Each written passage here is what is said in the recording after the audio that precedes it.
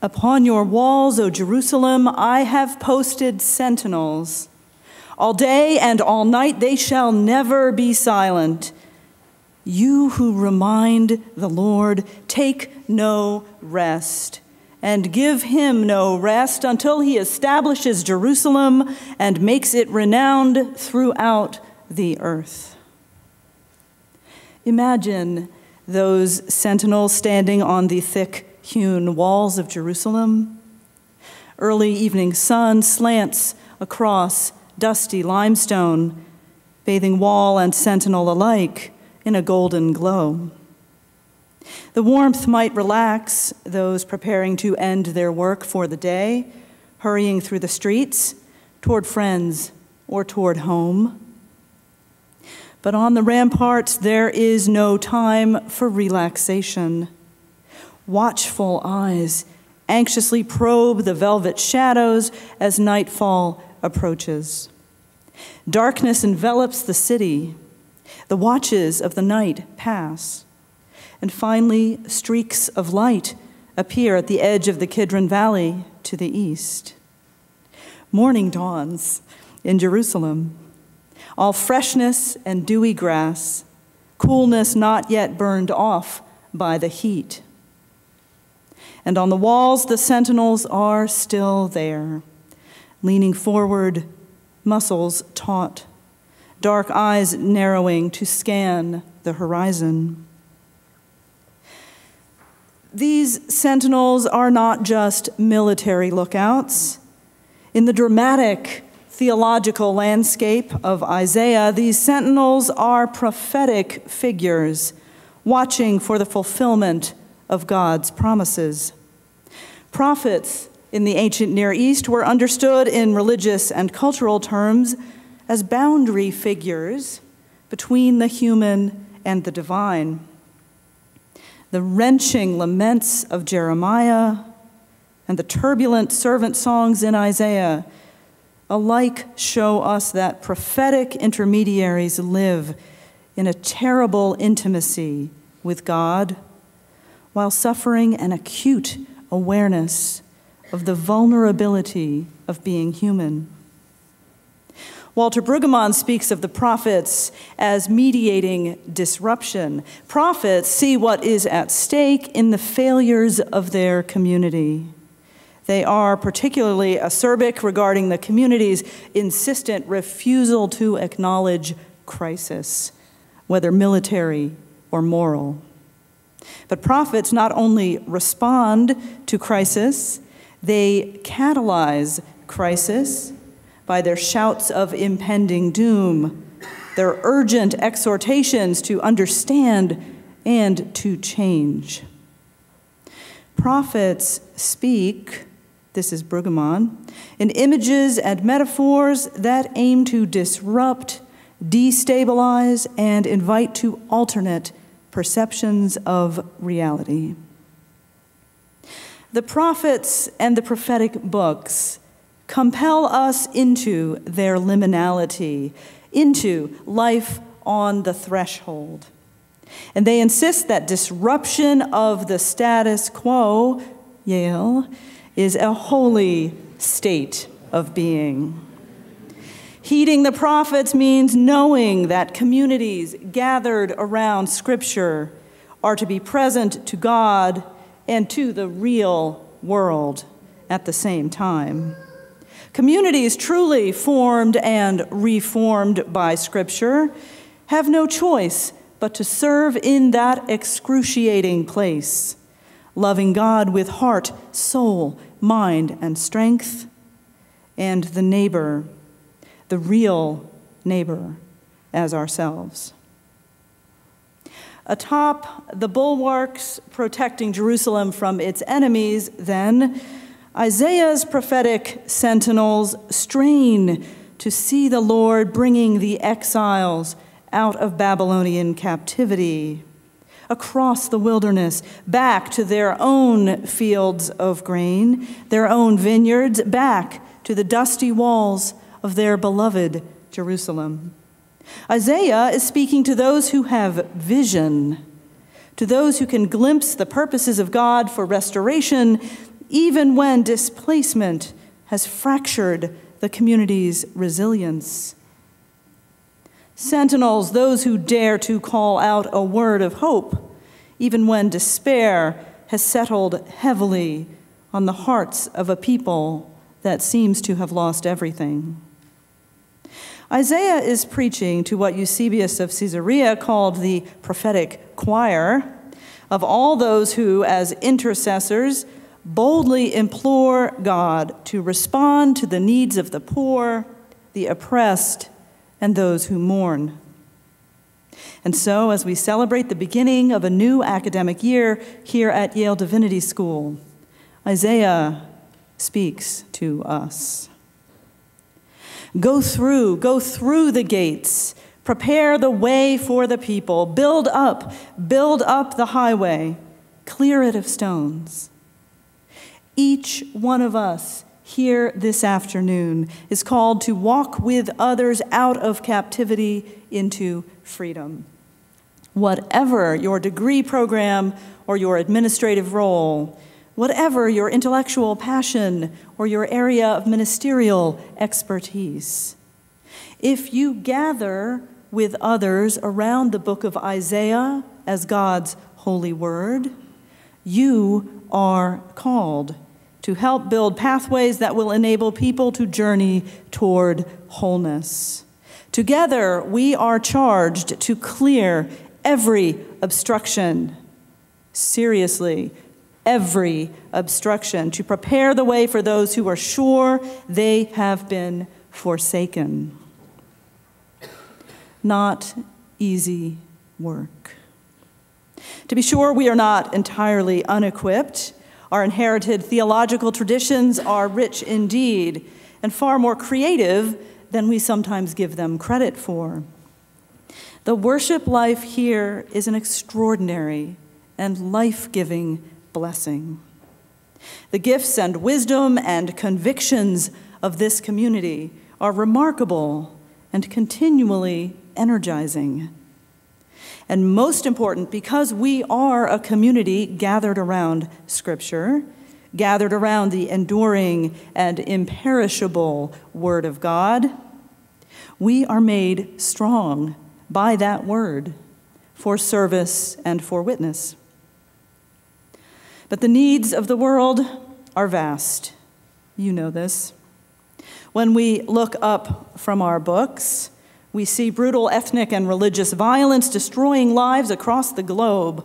Closer to home, we hear of record-breaking levels of crime and desperation in New Hallville, just 3 blocks west of this divinity school. When we look up from our books, we learn how carefully orchestrated are acts of political violence directed against the bodies and spirits of women and LGBT folks in many cultures, including our own. If we close our books, yes, a professor is telling you to close your books. If we close our books and listen really, really hard, we might even hear the thunderous silence of elite systems of higher education regarding the educational needs of the poor. The prophets tell us that the pursuit of truth is inextricably linked with justice, since justice has to do with naming the truths of suffering, exploitation, and captivity. Justice has to do with working to realize the truth of liberation in the lives and histories of communities. So what we do here at Yale Divinity School, the scribal interpretive acts, I personally am very fond of them, the creating of text and art and ritual, the construction of communities of care. What we do is necessarily about mediating the purposes of God for justice in this world.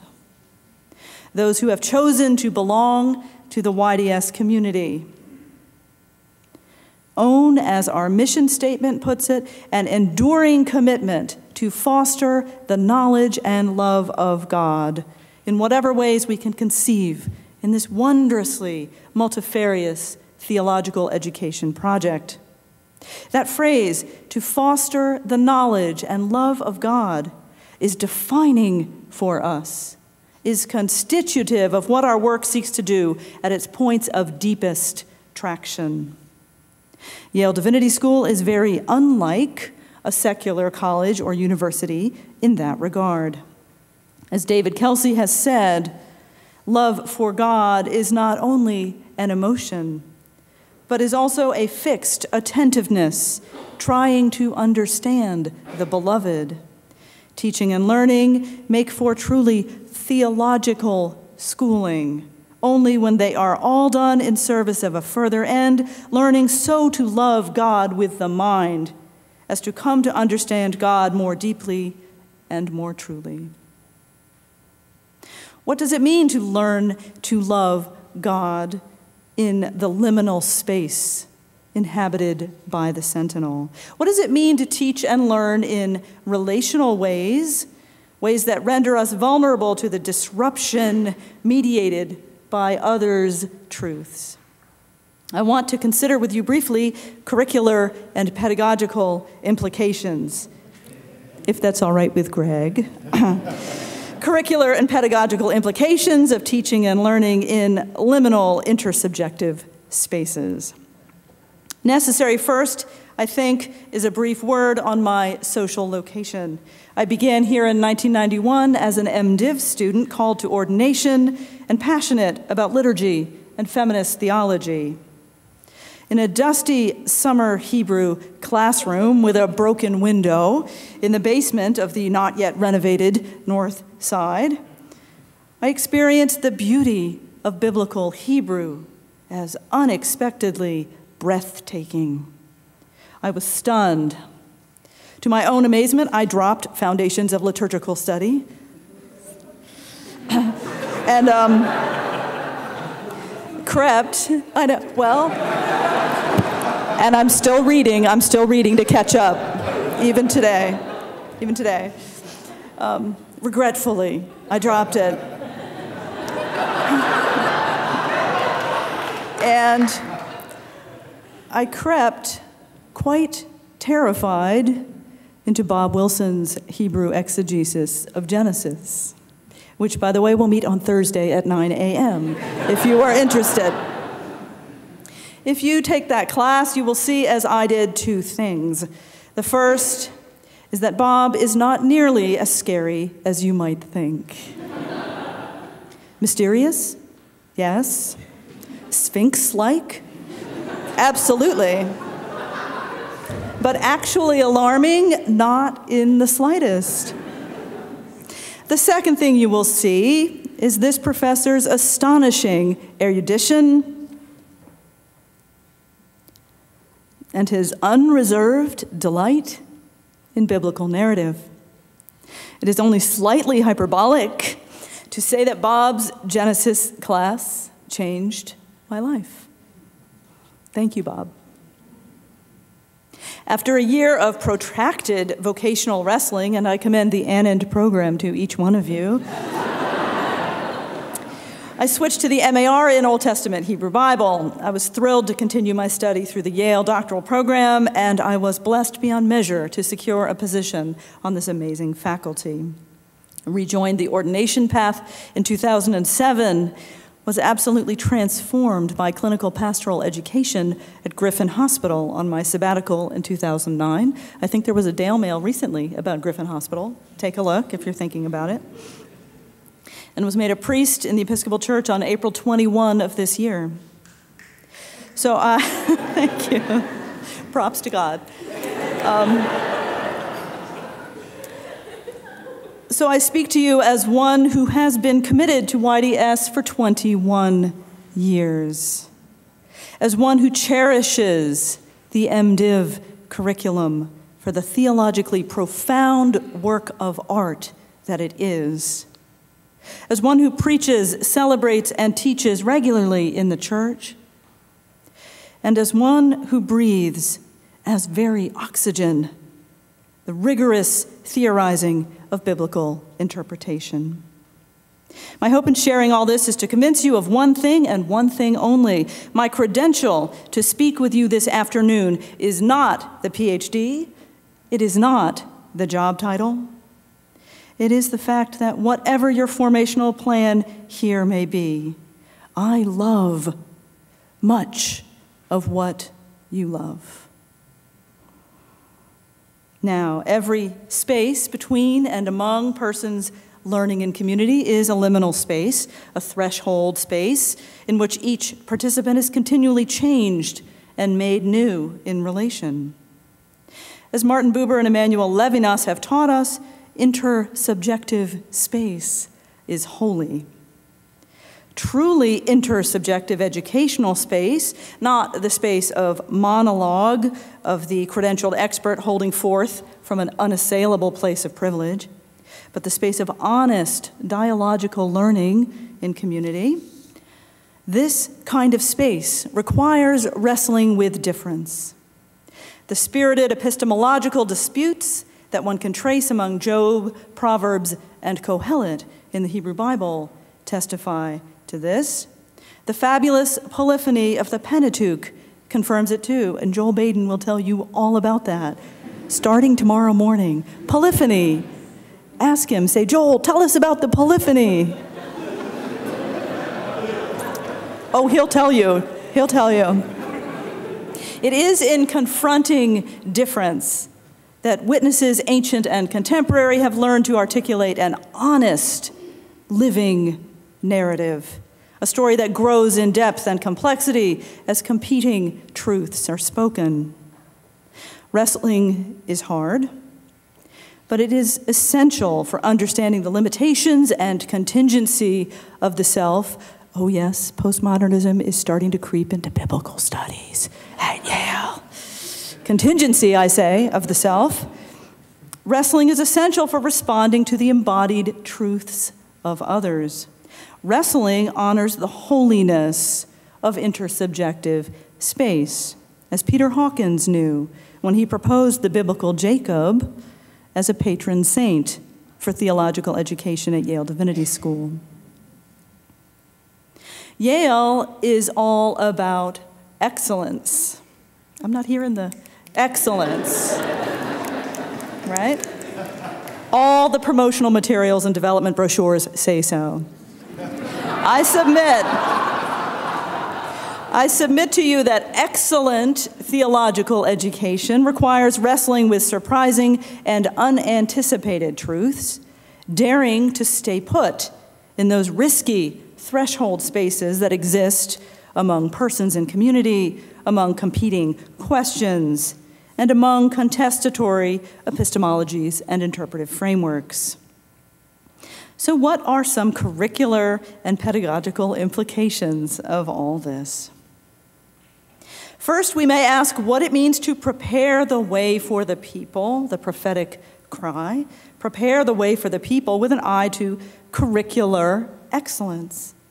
In recent years, theological education has been moving steadily toward curricular structures that honor integrative, contextual modes of learning. Decades ago, field ed, as it used to be called, had been the main site for any learning involving the practices of pastoral care or liturgical leadership in real communities. Field ed was ghettoized in many theological schools. It was implicitly and sometimes overtly treated by biblical scholars, theologians, and church historians as a paracurricular add-on that could not claim anything resembling intellectual rigor. The myopic and parochial nature of that perspective probably goes without saying today. At least I fervently hope so. But it was not always so clear. The locus of power in theological schools was in the classic theological disciplines, which were carefully defined according to traditional Western Enlightenment categories of rationality, perpetuated through pedagogies that focused on the successful transfer of content and technical skills to dominant culture males of the next generation, and often then robustly defended against interdisciplinary incursions. I would cry too, if that was still the situation. Blessedly, models of teaching have changed significantly from days of yore in North American higher education, when famous academic experts held forth concerning the facts they happened to know, passing on as of first importance the method, usually in the singular, in which they had been trained, a throng of disciples anxiously taking notes at their feet. Times have changed. Praise be to God. Sharp and persistent challenges have been raised for many decades now to that old model of education, from Paulo Freire's groundbreaking Pedagogy of the Oppressed in 1970, to feminist deconstructions of the implicit norms of patriarchal educational formation, to newer collaborative epistemologies and liberatory practices advocated in womanist ethics and queer theology.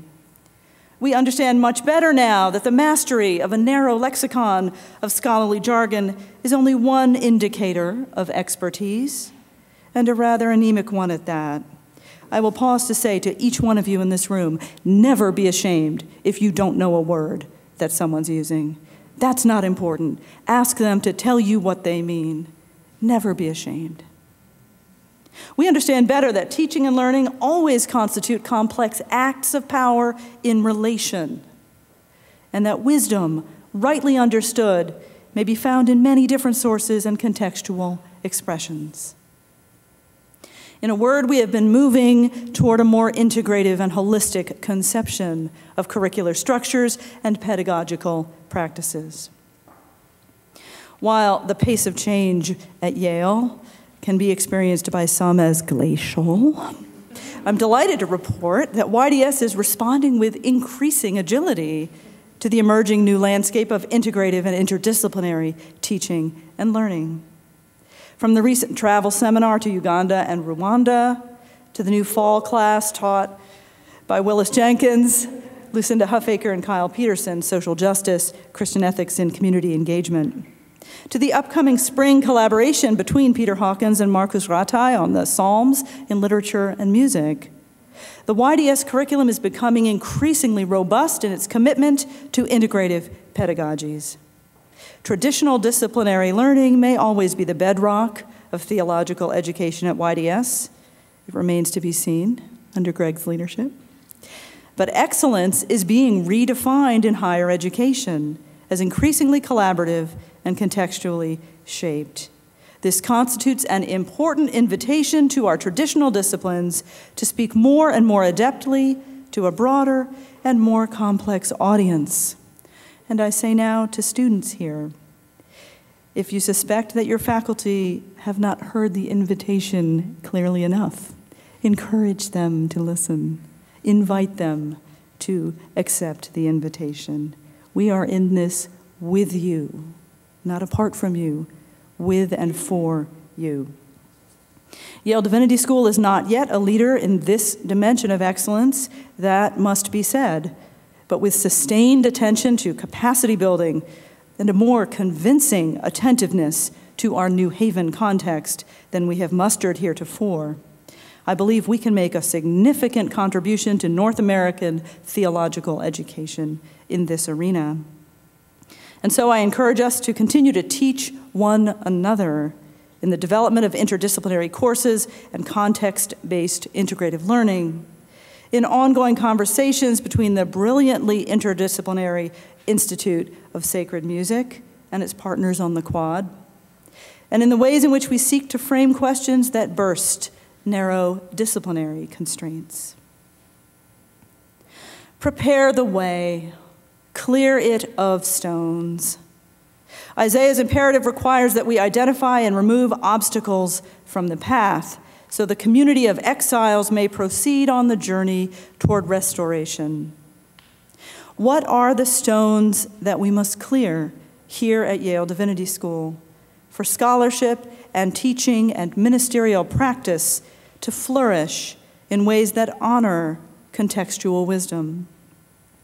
What obstacles must we remove in order to build the capacity of this community to witness as fully as it possibly can to the purposes of God for justice? The ancient Christian interpreter Jerome saw the stones that must be cleared as our sins, those things that cause our hearts to stumble in spiritual progress toward Christ. While sin is doubtless at play in every instance in which someone feels alienated or disempowered in these storied halls, I am more interested today in deconstructing a major pragmatic vulnerability in the theological education project as it has traditionally been conceived here. Here goes. Yale Divinity School has been unapologetic and at times fairly unreflective about the narrowness of the cultural norms by means of which it frames the implicit or unspoken curriculum here. Normative for generations have been discourses and frameworks of meaning proposed by a relatively small subset of Western European and North American intellectuals, trained in academic environments that have systematically ignored women, people of color, openly queer folks, and the poor, excluding those from credentialing processes, and often enough excluding them from the ranks of students as well. Valiant the YDS has been in the pursuit of excellence. This particular theological school has not been among the spryest in leaping toward a more progressive understanding of the constituencies involved in the intellectual project. I'm happy to report that YDS did tenure its first woman in New Testament ever in my wise and accomplished colleague, Adela Collins, whose model has meant so much to me in my own professional development. They tenured Adela, and no cracks appeared in the foundation of the school. And so YDS was emboldened to tenure its first woman in Old Testament ever in 2008. 2 whole women tenured in Bible. The chapel steeple has not fallen down as a result. I'm fairly certain the scaffolding you've observed around our architectural pinnacle has had nothing to do with the presence of 2 tenured women in Bible here. Under the leadership of our new dean, YDS may well take more steps in the direction of inclusivity. This will require, of course, thrashing in the jabbok of cultural, gender, class, and sexual difference. But remember, wrestling is good for muscle tone. And to any who might be anxious at the prospect of injury, I'd respond gently that some of us have already been limping for years and years. Excellence lies a bit further out toward the horizon on this score than we might wish.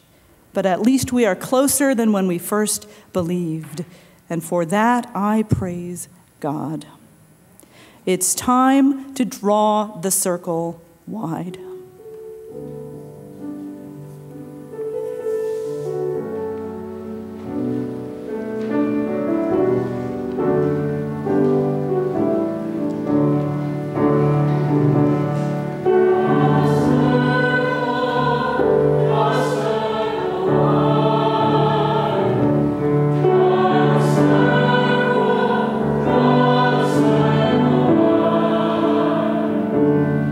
Oh,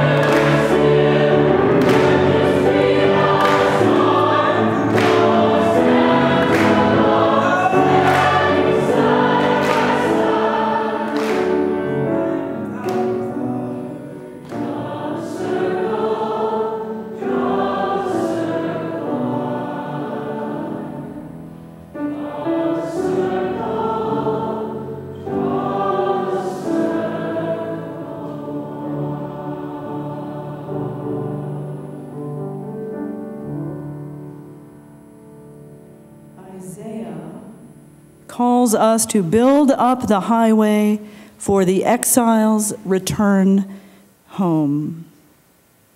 This will necessarily involve telling our stories. To the extent that we are wise and reflective about the ways in which our intellectual pursuits and our moral and political commitments illumine one another in our embodied living. If we don't know how to analyze that organic nexus of pedagogical theory and lived praxis, I don't recall a class on it in my doctoral work, don't recall. Oh yes, in the MDiv curriculum, there are some helps for that, that's right. If we don't know how, we need to acquire the tools to do so. It is, after all, a very old endeavor.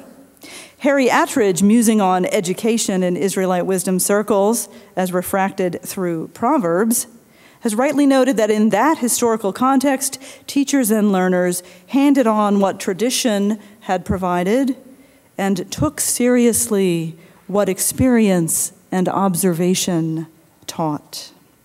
Thus, our stories matter profoundly for who we are and how we know.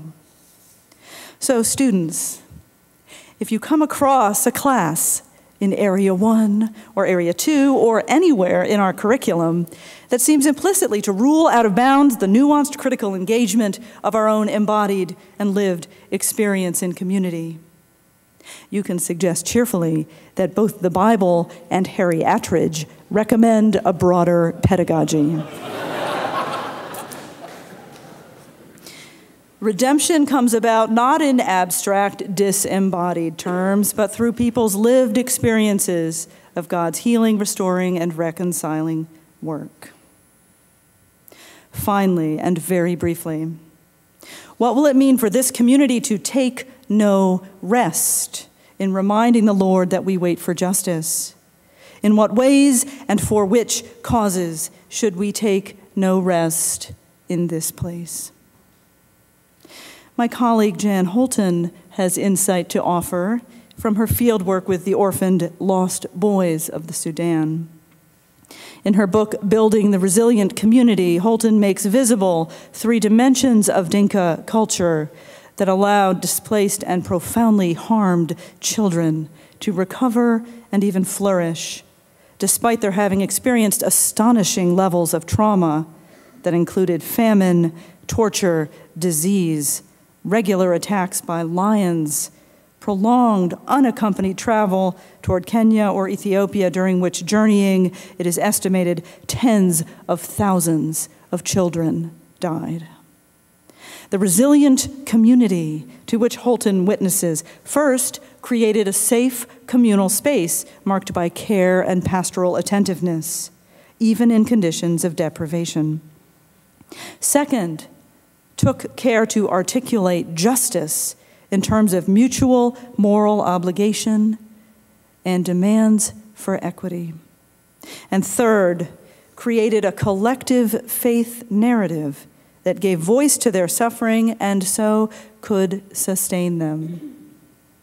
The Lost Boys' insistence on naming injustice and suffering within their narrative of hope, that reminds us that our own narratives, wherever and however we construe and construct them, must be truly collective and must acknowledge the reality of ongoing violations of community, even as we seek justice, even as we look for the fulfillment of God's promises. These, then, are the 3 dimensions of teaching and learning that I would lift up as we prepare to go forth into the new academic year. You who remind the Lord, take no rest as you strive to create safe communal spaces marked by care and pastoral attentiveness for every single member of this community, so that we together may be strengthened to engage the joys and struggles that we meet not only within these ivied walls, but out into the streets of New Haven and beyond. You who remind the Lord, take no rest as you seek new ways to articulate the power of moral obligation and compelling ways to demand equity, both within this beloved elite system of education and in all the landscapes of ministry. You who remind the Lord, take no rest as you work through biblical studies, theology, history, ministerial studies, cultural studies, to weave an honest collective narrative that names suffering, violation, and conflict for what they are, even as this narrative articulates the grounds for our shared hope. Theological education is demanding. It will require of each one of us, faculty, staff, and students, energy, generosity of spirit, courage, and yes, resilience. Thank God we're in this together. Let's get to it.